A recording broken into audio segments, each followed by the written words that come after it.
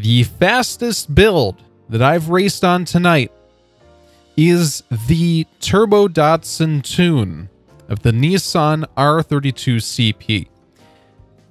With some caveats here. When it comes to this build, I have never had a more difficult driving experience. With the soft tires, since they're constantly, like coming up into temperature, then you have a tiny ideal window of operation, and then they immediately start degrading outside of it.